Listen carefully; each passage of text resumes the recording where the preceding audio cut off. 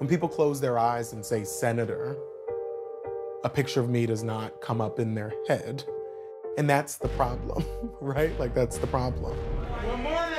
Good morning. You know, not just being queer, gay, but also being Black, also being from, you know, a poor community. Like, when you know what it's like to be marginalized and treated unfairly simply because of who you are, I think you make a better legislator.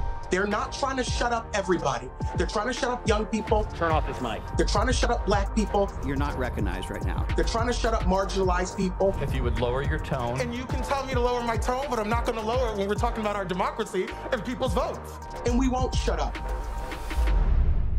Malcolm Kenyatta officially launched his campaign for U.S. Senate. That's right, and if elected, he would be the first openly LGBTQ person of color in the U.S. Senate. Pennsylvania's had 53 senators. They've all been white men. Lieutenant Governor John Fetterman is also angling for the working class vote. Malcolm doesn't have the luxury of going on debate stages wearing hoodies. People tend to like giving their money to people who they think can win. The people that we represent, they need us to win this Senate race. They need us to win. People who want the status quo to remain get real nervous when they see one person step up. Because when one person steps up, it gets the other person who's thinking about stepping up, and so maybe I'll step up too.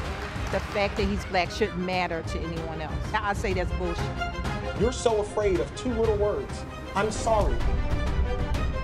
I want to also recognize one of the rising stars, Malcolm Kenyatta. Malcolm Kenyatta. Malcolm Kenyatta. If you don't think things have changed, having a brother in the state legislature with that haircut, that's a change. Wouldn't we love to have a Black man as our senator? But a lot of people wouldn't. I think we're past that. We are colorblind. Our best fighters are going to always come from the people who know what it means to be left out and left behind. Do not wait your turn.